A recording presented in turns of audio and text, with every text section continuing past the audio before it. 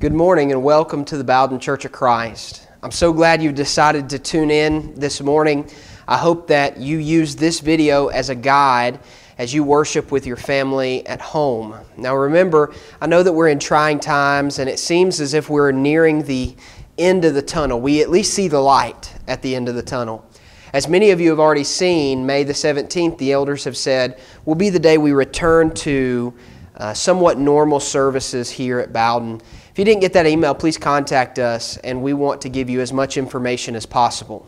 With that being said, let's continue to pray not only for our elders, but for all the people who are working in this crisis as the country begins to reopen.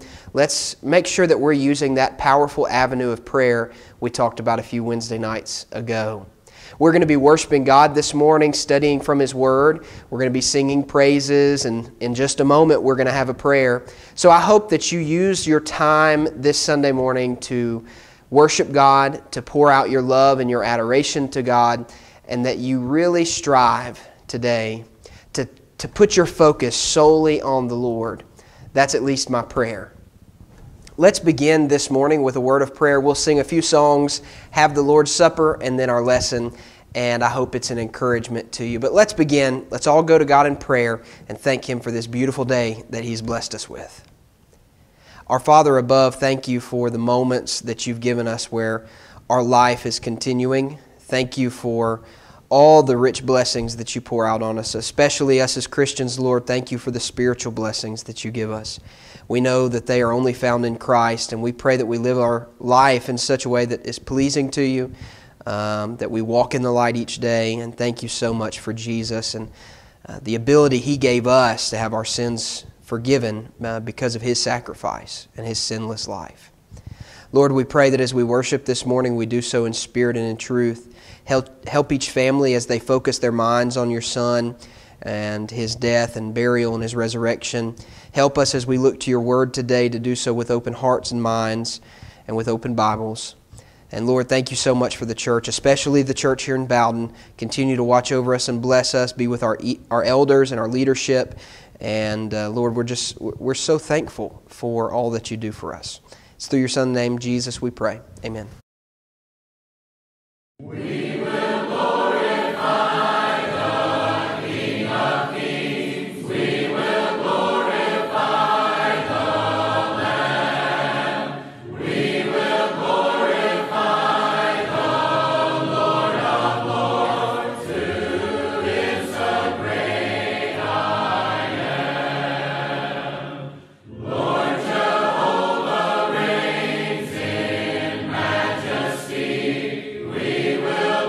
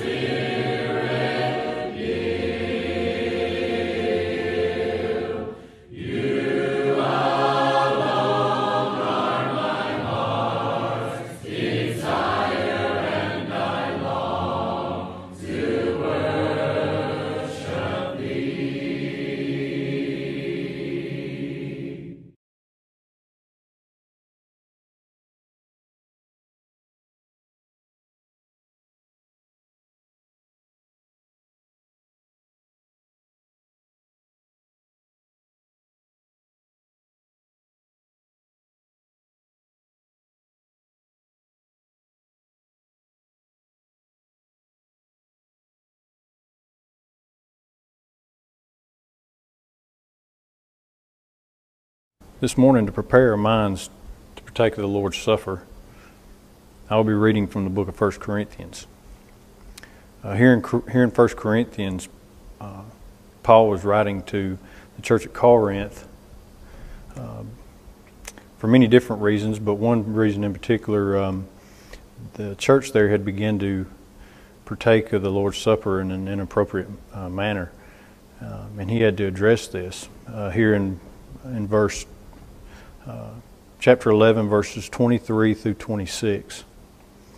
And Paul writes, "For I received from the Lord that which I also delivered to you, that the Lord Jesus, on the same night in which he was betrayed, took bread, and when he had given thanks, he broke it and said, 'Take, eat, this is my body, which is broken for you.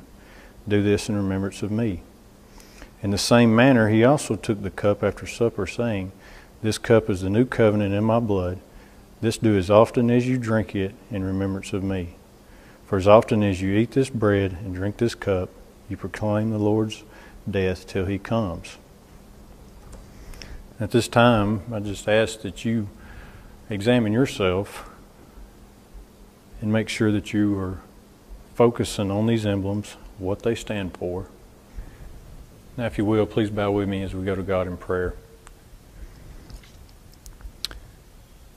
Dear Heavenly Father, we come before you this morning just so thankful for your perfect Son that you sent to die for us and making that awesome sacrifice on our behalf so that we may have the opportunity to come be with you in heaven one day. Father, we ask your blessing on this loaf at this time. Ask that you be with each one of us and help us to focus on that awesome sacrifice. And we pray that we do this in a manner that's pleasing to you. In Christ's name we pray. Amen.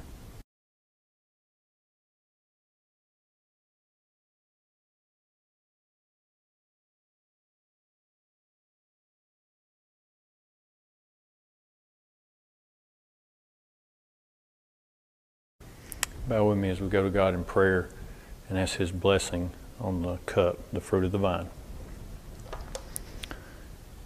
Dear Heavenly Father, we come before you here once again in a likewise manner. Again, just so thankful for that awesome sacrifice that was made. At this time, we ask your blessing on this cup, which represents your Son's precious blood that was shed on our behalf. Just ask that you bless it and be with each one of us as we partake, and we pray that we do these things in a manner that's pleasing to you and according to your will. In Christ's name we pray. Amen.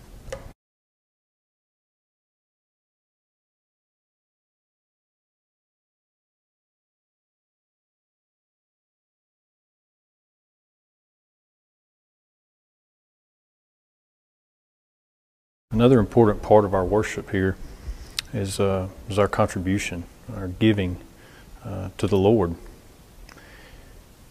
To get our mind prepared for this, I will be reading from 1 Corinthians again here as well, in chapter 16, verses 1 and 2. Paul writes here, "Now concerning the collection of the saints, as I have given orders to the churches of Galatia, so you must do also. On the first day of the week, let each one of you lay something aside, storing up as he may prosper, that there be no collections when I come." Please bow with me as we go to God in prayer and ask his blessing on the offering. Dear Heavenly Father, we come before you at this time just with thankful hearts. We're just so thankful for the many things that we are blessed with here in this country. Father, we pray that we never take the things that we are blessed with here for granted. Help us to always have a giving heart. And Father, we just pray that you be with each member, each individual at this time as they prepare to give. Just pray that all will give with a cheerful heart, and just pray that the overseers of this money will distribute it and use it in a way that is pleasing to you and according to your will. It's in your Son's precious name we pray. Amen.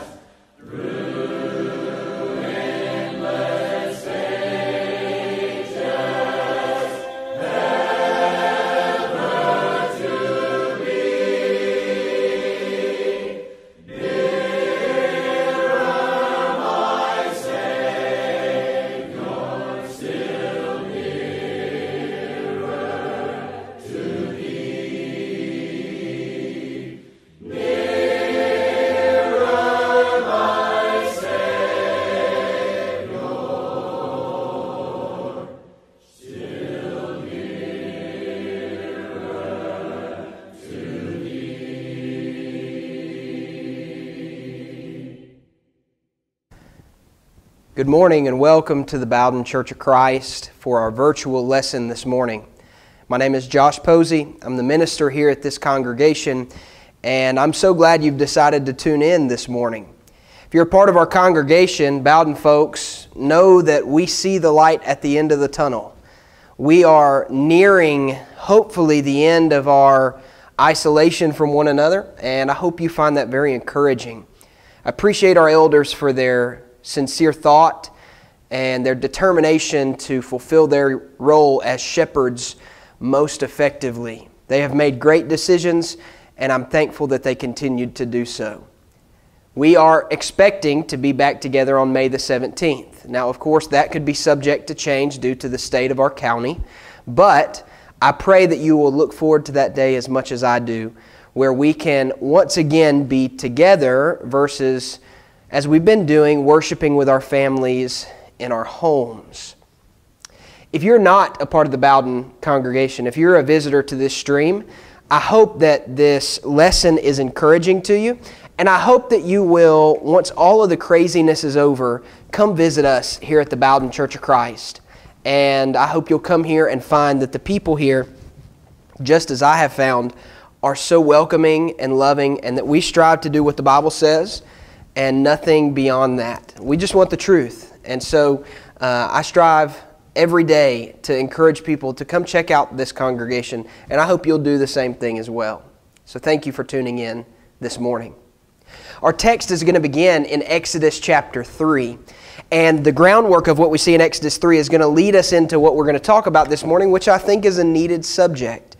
This is not necessarily a subject that is directed to every individual in the world. However, it is directed to a very specific group of people. Now, while that may be true, and you'll see what I mean when we begin the lesson, I want every person who hears this lesson to follow the example of 2 Corinthians 13 and verse 5 when Paul said, "Examine yourself whether ye be in the faith." I want all of us to remember how wonderful the mirror of Scripture is, that we can look into it and we can see who we really are.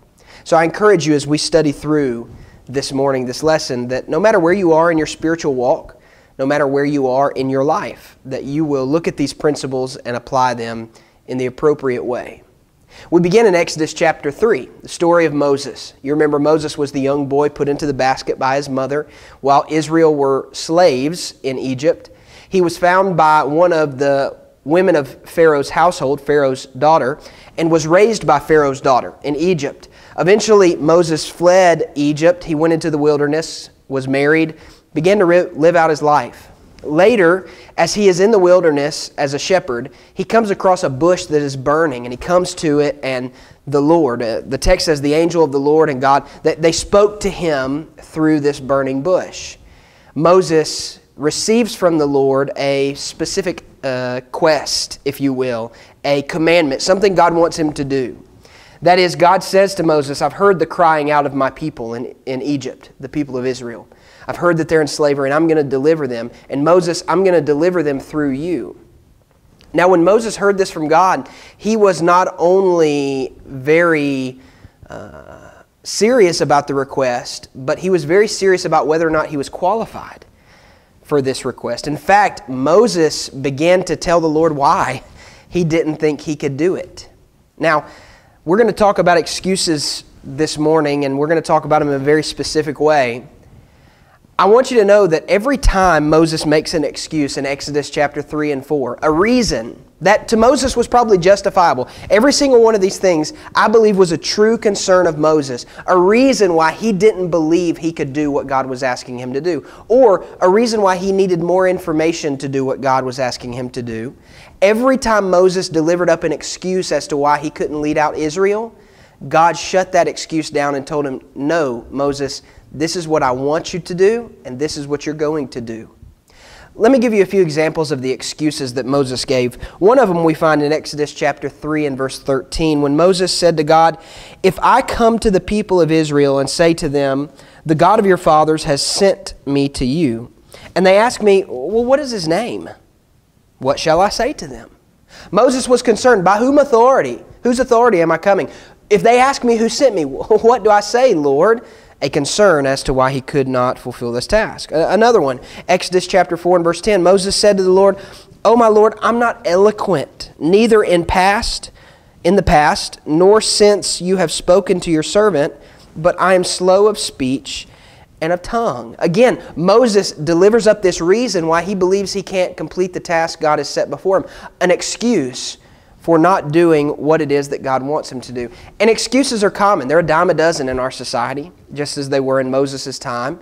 We could take the principle of the excuses of Moses and apply it in so many ways. One of the most popular ways we take this and apply it is that we as God's people are asked to go out and save the lost, to go out to those who are in slavery to the world, bring them out of slavery to the world under the authority of God, and help them to be delivered from that slavery and be freed by the Lord. We're to be evangelists, to evangelize the world.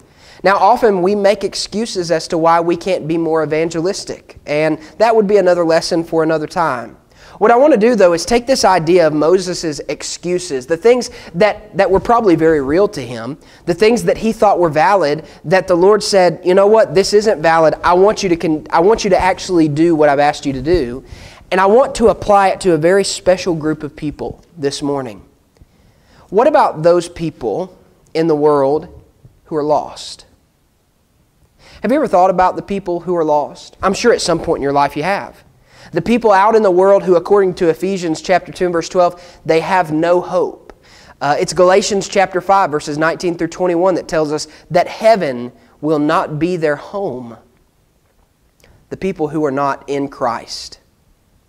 Those people, we're going to ask the question this morning, why haven't they obeyed the gospel? What is preventing some people from being obedient to the Lord? Now, I think that we could answer this question a number of ways. For instance, some people are not obedient to the Lord because they haven't actually seen an example of a Christian in their life. They've never seen someone who's truly faithful to the Lord, or they've never paid attention to Him, and so being faithful to God, serving the Lord, is not really on their radar of things that they should or want to aspire to do. Other people have heard the story of Jesus, but they believe the lies of the world, and they've just bought into what atheism or agnosticism teaches us. That God, nothing can be proven about Him, or God just plain out doesn't exist. Some people are lost because they have heard and seen things that turned them away from Jesus, and that's no more Jesus' fault than their own. However, they've let circumstances keep them from being Christians. Whatever the case may be, there's a lot of reasons that we could say some people are lost. And let me tell you, before we even get into this lesson, the number one solution to people who are lost being saved is God's people standing up and doing something. It's the principle in Ezekiel, the watchman who sees the army coming and turns around to the city and warns them of the coming doom. And that's what the Christian is. We're watchmen. We're to see the danger of sin and see the destructiveness of sin, and ultimately through God's Word see the ending point of sin, that we'll be eternally separated from God. And we're to see that and then warn everyone we can that God wants us to change so that we can be saved. So there's a lot of reasons that people are lost, and I believe us as Christians, we have a lot of responsibility in that. It is our job to go to the lost and to tell them about Jesus. But that's not what we're going to address this morning. What I want to talk about for the few minutes that we have remaining is not why are people lost. No, we're going to take this from the perspective of Moses. We're going to ask, why do lost people say that they stay lost? In other words, why would someone say that they haven't become a Christian yet? Because as we're studying through this, you may be listening on the other end of this camera. You see, I'm just preaching to a camera this morning. The auditorium around me is empty. But I want you to know that I know in a few days, a few hours, you're going to be watching this video, and you may be sitting on the couch or sitting in your car or listening to this on your phone while you're driving, and you may be someone who has not obeyed the gospel. And you may have said one of the things we're going to study about this morning, and if that's the case, I want you to know that the Lord, He doesn't want us to put off obedience to Him. Obedience is very important. In fact, our soul stands in the balance of whether or not we submit to God or not. And so if you're in that case this morning and you have not submitted to God, you've not become a Christian, I want you to know that I hope something in this lesson will prick your heart. I hope that something that God's Word says will turn you to think about more than just the here and now, but ultimately your eternity with God. So, why are the lost lost? Well, there's a lot of reasons, but why would they say they're lost? Here's a few of the things I've heard before in my life that I want to address this morning, and the lesson will be yours. The first, some people say that they are not Christians yet. Some people have not obeyed the gospel. They say, you know what, I'm going to wait. That's something I want to do, but I don't want to take care of that quite yet. There are other things I want to take care of. I'm going to wait on that. I'm not going to do it now. You know, procrastination is one of Satan's greatest weapons in our life. Putting something off, failing to address something, Satan uses that in so many ways against us, and he rejoices every time we use it, no matter what stage of life we're in. I found this neat little illustration about obedience to the Lord that I want to share with you, that you'll probably resonate with this in some way, because many of you have been in these stages. Why do certain people not obey the Lord? Here's different age groups. This is an illustration. The 12-year-old says they delayed in obeying by saying, I'm much too young to think about God. The 18-year-old says, I'm much too smart to think about God. The 22-year-old says, I'm much too happy to think about God. The 25-year-old says, I'm much too busy to think about God. The 30-year-old says, I'm much too smug to think about God. The 40-year-old, I'm much too tired to think about God. The 50-year-old says, I'm too worried to think about God. And the 60 and above say, well, I'm just too old to think about God. You know, in reality, our life is very short. It's James who in fact says our life is but a vapor. It is here for a little while and then it vanishes away. The ESV says our life is but a mist. It's like a fog that stands for a moment, but as soon as the sun's rays and the UV hits it, it dissipates and dissolves. And that's what our life is like. We know how short our life is and how unexpectedly death can come. Many of you have experienced that in your families or your friend groups or in your extended acquaintances. You know how frail and how quick and unexpectedly life can end. We should never use the weapon that Satan has against us of saying, you know, I'm just going to deal with that later. I'm just going to take care of that later. I don't want to deal with that right now. I'm just going to take care of that later. We should understand how foolish it is to wait on things. When it comes to putting gas in your car, I'm one of the world's worst about putting gas in my truck. I run it down very low. My wife always gets on to me, Morgan. She's always telling me I need to put gas in my car. Why are you waiting to put gas in your truck? You know you need to go get gas. But here's the reality. I don't wait until it goes empty to put it in. I get it in the car. You see, I don't delay putting it in there until I'm sitting on the side of the road with no gas. I always get it in there. You see, we shouldn't delay something into the point of it inconveniencing us or hurting us. We don't do that with groceries. We don't put off getting groceries, even though our family may be hungry. We may say, well, you know, I'll do groceries tomorrow. I'm not going to do it today. I know we don't have anything to eat, but I'm just going to put that off to tomorrow. Or changing the oil in the car, or marrying the love of our life. We don't say, you know what, I know that's important, but I'm going to do it later. You see, things that are important we do now. What's important to us, we take care of now. It was Paul, who was called Saul when he was first introduced to Jesus. He hated him. When he was introduced to Christians, he hated them. He killed them. He bound them and put them in prison. But it was after he met Jesus on the road to Damascus that he was in a room praying when a man by the name of Ananias came in and asked him, Saul, why do you wait? What are you waiting for? Arise and be baptized and wash away your sins, calling on the name of the Lord. Now, we all don't delay things that are important for our physical body. Eating, sleeping. We don't put those things off when it's detrimental to us. We take care of those things. But Matthew 10 and verse 28 says that we shouldn't worry about him who should kill the body, but him who can kill both body and soul in hell. That is, my body is not important as my spiritual state. Why would I put off something so valuable? My soul's at stake. So maybe you're sitting here this morning and you say, you know what, Josh? I've been thinking that waiting is the best option. Let me encourage you. with the same words of Ananias. What are you waiting on? What is it that's standing between you and obeying the Lord? Why do you wait? Number two, the second thing I've heard people say, I don't know enough yet. Some people say, I'm not becoming a Christian. I'm not going to be obedient to God because I just don't know enough yet. I've heard this time and time again. Now, a desire for you to learn more is very commendable. Don't misconstrue what I'm saying. I want you to always be a student. Every Christian should always be a student. However, there is a lot to learn, and you're never going to know it all. Being a Christian is a process that involves growth. It's in 2 Peter chapter 2 and verse 18 that Peter says, but grow in the grace and knowledge of our Lord and Savior Jesus Christ. Luke chapter 2 and verse 42 says, or Luke 2:52 says that Jesus grew in wisdom and stature and in favor with God and man. Growth is a part of God's plan. He plans for a child to be born and to grow and grow and grow and grow and grow until they're a full mature adult.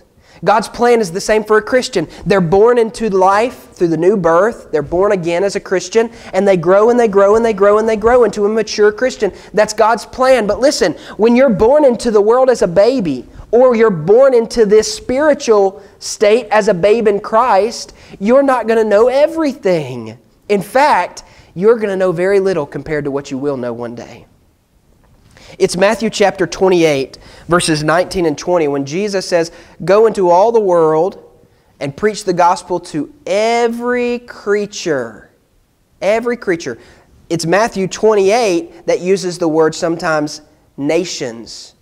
Teach all nations. And he says, baptize them in the name of the Father, Son, and the Holy Spirit. Matthew chapter 28. Verse 19, I believe I'm mixing up Matthew 28 and Mark 16 here in my mind. Matthew chapter 28. Yeah, Matthew 28. That's right. Matthew 28, verses 18 and 19. He says this, go therefore and make disciples of all nations. That's what he said. Make disciples of all nations, teaching them. And he says, make disciples of all nations, baptizing them in the name of the Father and the Son and the Holy Spirit. And then verse 20. This is the verse I wanted to get to. It took me a minute, but here we are. Verse 20. Teaching them to observe all that I have commanded you. You see, the prescription in the Bible, according to Matthew 28, is teach, baptize, teach. Did you catch that? Go into the world and make disciples. You got to teach to make disciples. Baptize. That's a part of the conversion process. That's when you contact the blood of Jesus. That's the moment of obedience that puts you into Christ. It's not the only step, but it's one of them. Baptize. And then he says, teach. Teach, baptize, teach. So you're going to learn some, then you're going to obey the gospel, and then you're going to learn a whole lot more. What you learn here is nowhere near as much as what you're going to learn on this side. Teach, baptize, teach. You see, some people say, well, I don't know enough, but a Christian is going to know very little. You may ask yourself, what do I need to know? I know of no better place to tell you what you need to know than Acts chapter 2. Here's the thing. If we do what they did, we become what they were. What they did was obey the gospel. They became Christians. So if we obey the gospel, we can become Christians. We look in Acts chapter 2, and these are the first Christians. So what did they need to know in order to become Christians? In order to be a part of the childhood of God. What did they need to know? Here's what Paul mentions in Acts chapter 2. First of all, you need to know that you're lost in your sins, and that's exactly what this whole sermon was about. He said, concluding in verse 36, you need to know that for certain Jesus has been made both Lord and Christ. And at the end of verse 36, Paul says of Acts chapter 2, of whom you crucified. He put the sin on their shoulders. You have crucified Him. So we got to know that we're in sin. Sin, according to Isaiah 59, is that thing that drives a wedge. Imagine sin as a wedge, and it drives a wedge between me and the Lord. It separates us. We want to get rid of that wedge. We don't want to be separated from God. We want to be brought back to Him. And sin is what's keeping us. So we got to figure out how to get rid of that. And so Peter preaches this entire sermon all about Jesus, Jesus' works, Him in His resurrection, Him sitting on the throne of David just as was promised in 2 Samuel 7, and Him ultimately rising from the dead, and the Spirit being poured out on all people, just like the Bible says, according to all these scriptures He quotes, everything about Jesus is true. And so He said, you need to know Jesus, that Jesus is the solution to your sins. I know that He's saying that because in verse 36 He says that God has made Jesus both Lord and Christ. Lord means that He's the King of the kingdom. Just before that, He said He's sitting on the throne. Jesus is sitting on the throne of His kingdom today. The kingdom is the church. And He says He has made Him both Lord and Christ. He's made Him the Messiah that was prophesied in the Old Testament, the one to bridge the gap between man and God and bring them back together, the one who lived a spotless life and died as the Lamb of God. Revelation chapter 5 talks about Him as the Lamb of God who stood up and was able to open the scroll, sealed with the 7 seals. He is the one that saved us. And Peter says that Jesus is who you need to know.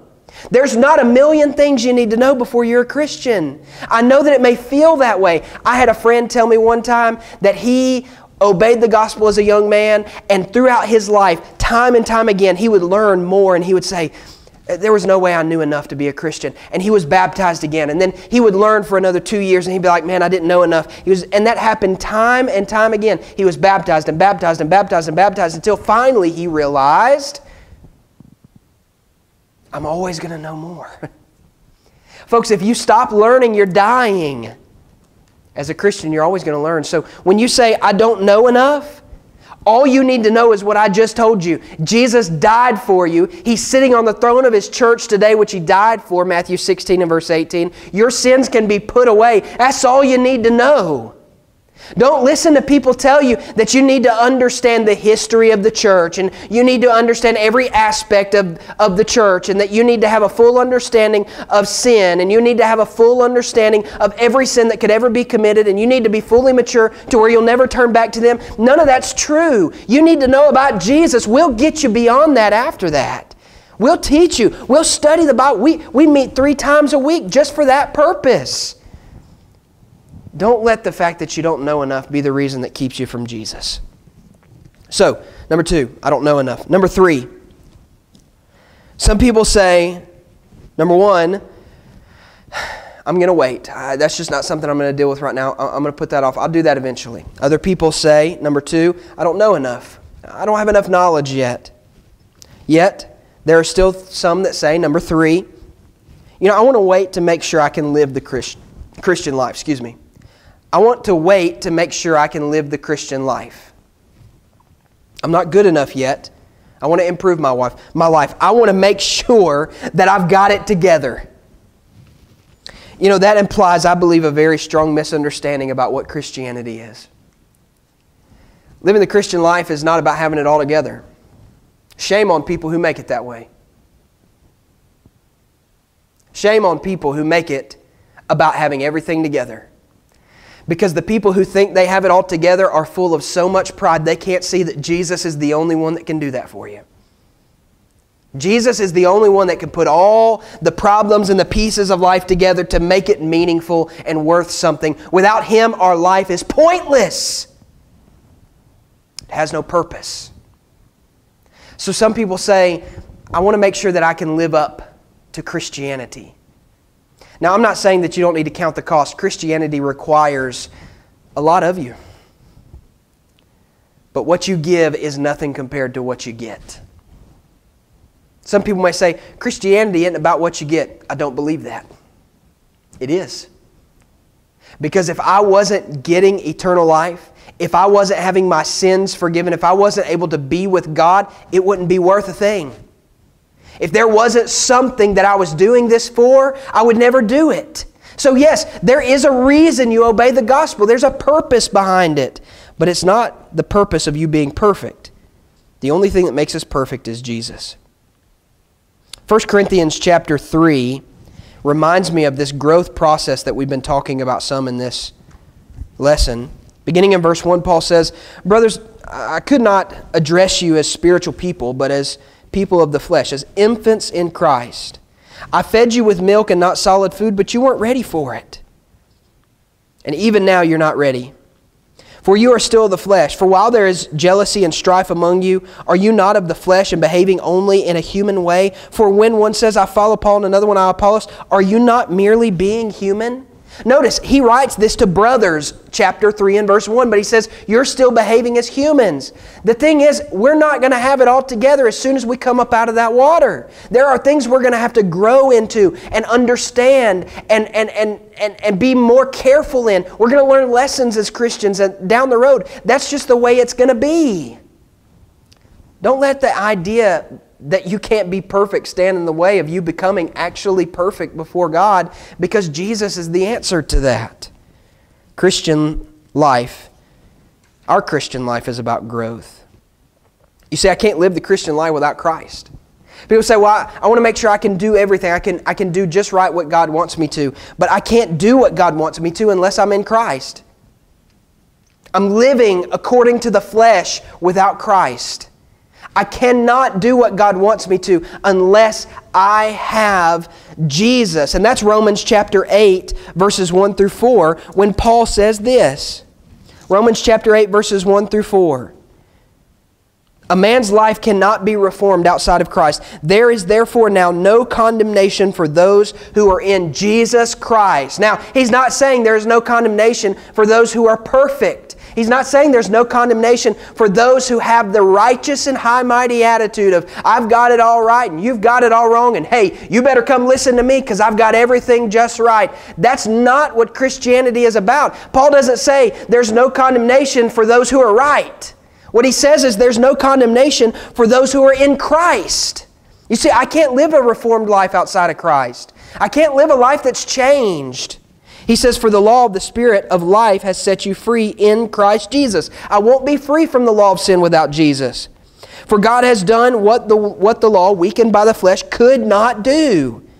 The law couldn't make us perfect, but He sent His own Son to make us perfect. He said, sending His own Son in the likeness of sinful flesh, for sin, He condemned sin in the flesh, in order that the righteous requirement of the law might be fulfilled in us, who walk not according to the flesh, but according to the Spirit. You and I cannot be justified outside of Christ. You're not going to live a perfect life without Jesus. And you're not going to live a perfect life until you have Jesus. And you're not going to live a perfect life in Jesus. Jesus is the thing that's going to make you perfect. How beautiful is the doctrine of the redemption of Jesus. You see, when I delay in obeying Jesus' commands until I have my life in order, I'm putting the cart before the horse. God wants me to be obedient to Him so I can get it all together. We can't say, well, I'll wait to get it all together and then I'll get it all together. No, Jesus puts it all together. So some people say, I want to make sure that I'm living the right way. Other people say this, there are hypocrites in the church. This is number 4. There are hypocrites in the church. Now, true, there are hypocrites in the church, but there's hypocrites everywhere. There's hypocrites in your PTA clubs, in your civic clubs, at your golf courses, in your friend group. There's hypocrites everywhere. It's just a reality of life, okay? I once heard somebody say this, does a hypocrite being at a football stadium keep you from going to watch the game? No, of course it doesn't.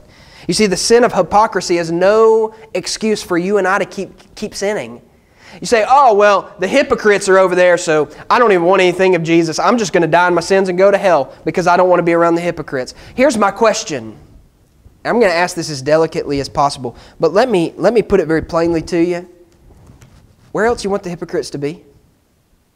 Would we rather than be in the world, die and go to hell? Or would we rather than be in the pews, hearing God's Word week in and week out with an opportunity to respond to the gospel and change? Where else do we want the hypocrites to be? Because if we say we don't want them in the church, then we're hypocrites by going to the church. Because if we don't think every person deserves to be saved, every person deserves the grace of Jesus. Every person does. Now, it doesn't mean they've earned it, but Jesus died so they could have it. I want everyone to be saved, just like Jesus, that He desires for all men to be saved and come to a knowledge of the truth. He wouldn't that any would perish. That's God's desire. My desire needs to meet God's desire. Some other things to remember. Do we think that Peter, James, and John and the rest of the apostles stopped hanging out with Jesus because Judas was a hypocrite amongst them? Oh, Judas was with the apostles, so hey, if he was with Jesus, I don't want anything to do with Jesus. That doesn't fit. Don't let hypocrisy come between you and the Lord. Don't let the hypocrite become bigger than God. Yes, hypocrites are in the church, but that's exactly where I want them. And you should too. Some people say they don't obey the gospel because there's hypocrites. Other people say that they're waiting on their spouse or their parents or their girlfriend or their boyfriend to obey. They're waiting on that. But my question is, that's number 5, they're waiting on somebody. What help am I giving them by waiting? It's in 1 Peter chapter 3 that Peter writes to those who are women married to non-Christians. And in 1 Peter chapter 3, he tells them, no, not to wait on their spouses to become Christians. He tells these Christian women who are married to non-Christians, be faithful. He says, likewise, wives, be subject to your own husbands, so that even if some do not obey the word, they will be won without a word by the conduct of their wives when they see their respectful and pure conduct. When I live my life before other people as a Christian, it is a powerful influence for the good. Don't delay obeying the gospel because someone in your family hasn't. Don't delay obeying the gospel because you've learned that maybe a family member obeyed a gospel that wasn't from God in a denomination. Don't let that keep you from obeying the gospel. It's Romans chapter 14 and verse 12 that tells us we're all going to stand before the judgment seat of Christ. And 2 Corinthians chapter 5 and verse 10 says that God's going to bring all our deeds into judgment. You're going to answer for you and you alone. Don't let someone else determine whether your soul is saved or lost. You know, there may be so many other reasons or excuses or objections that somebody might say, these are the reasons I haven't obeyed the gospel. But I hope what I've looked at tonight, the things that we have studied, have been helpful for you in determining, okay, I'm not going to let these things stand in my way anymore. Remember the excuses of Moses? Moses said, Lord, I can't do it. And he gave, ultimately in Exodus 3 and 4, he gave 4 excuses as to why he could not go and do what the Lord had asked him to do. And the Lord shut down every one of them. I'm here to tell you tonight, this morning, that the Lord is ready and willing to show you that whatever excuse may come in your life for not obeying the gospel, it's not worth it. And just as Moses, who made excuses, was used by the Lord for great things, you become an instrument in the hand of God. As you are a faithful Christian, great things will happen for Him through you. God, He uses great faithful men and women for great purposes. So, have you obeyed the gospel? If not, why are you waiting?